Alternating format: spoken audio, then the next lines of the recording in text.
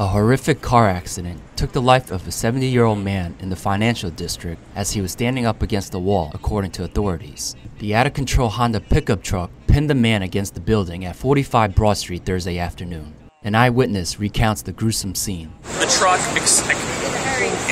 it felt like it accelerated, and there was a gentleman standing against the wall over there, and it hit the gentleman as he was standing, eating his food, as he was standing against the building eating his food. It hit him. Sources said pedestrians rushed out of the path of the truck as it zoomed south on Broad Street, but also struck a woman who couldn't get out of the way fast enough. She was taken to downtown hospital with a leg injury, authorities said.